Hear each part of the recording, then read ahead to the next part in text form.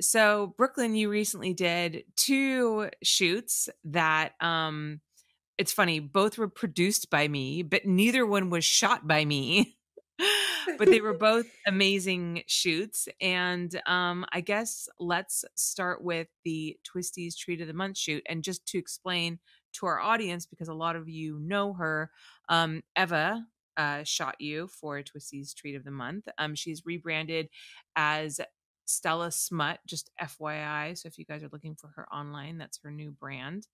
But yeah, so she did your Twisties Treat of the Month shoot, which was quite a feat to pull off. I remember getting the script and being like, oh, fucking shit. They want like these huge swaths of fabric, like draped from like the ceiling. And it was a whole thing to get the location and set everything up.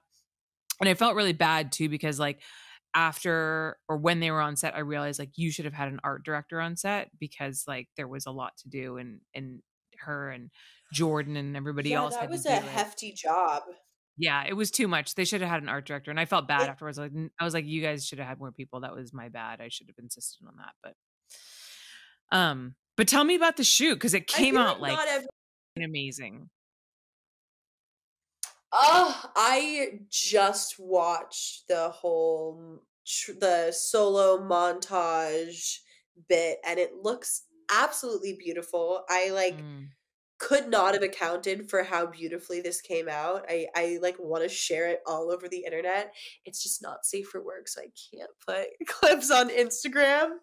But that was a really incredible experience, and like you said, there was so much that went into it. And being there that Mm. day, it was a 2-day shoot. The first one was just the girl, which was awesome because it was skateboard themed, and I actually do skateboard. And I felt like it was very much my vibe. I'm very grungy, very, it was in a graffitied warehouse, like dirty, grimy, was so here for everything. I got to work with Ayla Donovan, who was also lovely. My first time meeting her, and she is so sweet and so wonderful to perform with. But the second day was when everything needed to happen in terms of art direction. So, needless to say, it was a very long day. But I'm surprised that But everyone pulled. it couldn't be too long. Well, because you guys couldn't go over 12 hours. Otherwise, the overtime was like insane. I For was the like, Eva, location. like, don't go over fucking 12 hours. Oh, yeah. It was like $300 an hour. And they are the kind of people that, no joke, if you go 1 minute over overtime, 1 fucking minute, they will charge you the whole hour. They never give you a break. Oh They're shit. really strict about that. So I was like, this needs to be done in Damn. 12 hours. So they really Yeah, rocked that. we if it was 12 hours, we were definitely there for a full 12 hours. There's no Oh, way that yeah. we wrapped sooner than that. Yeah.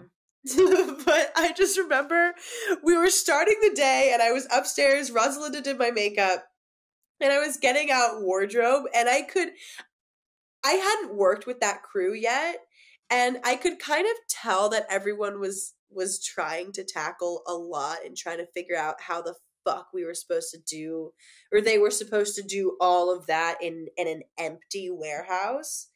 And I was trying to make it easier for people. I know that my outfits needed to be picked out, so I like laid out all my outfits.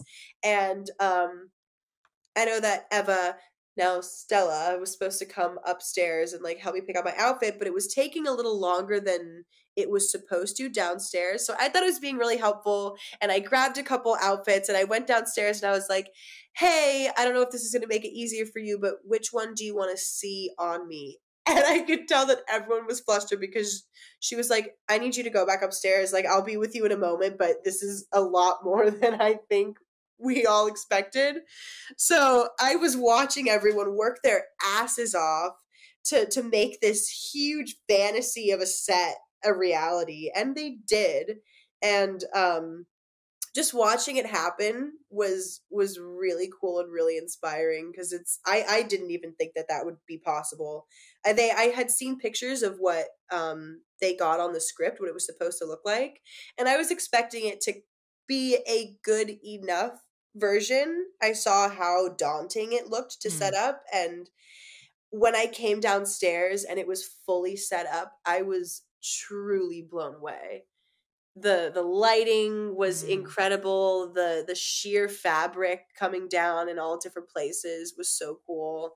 And the first look, I got to be on a stage, so they built this entire stage and draped the fabrics down, and I got to play in the fabrics, and it felt really good being up on that stage and having what it felt like stage lights. And the lights were so bright up there that I couldn't even see what was going on in the rest of the warehouse, so it kind of felt like I was in a different reality for a moment. It was very surreal, which was very cool. There was a lot of fabric that day. There was fabric with the first look, and then there was fabric that came off of my actual corset in the third look. And then I was tied up in ribbon for the third look. It was a very fabric forward day. Yeah. I think it was like $500 in fabric. Like the cost. It's just insane. I bet. Yeah.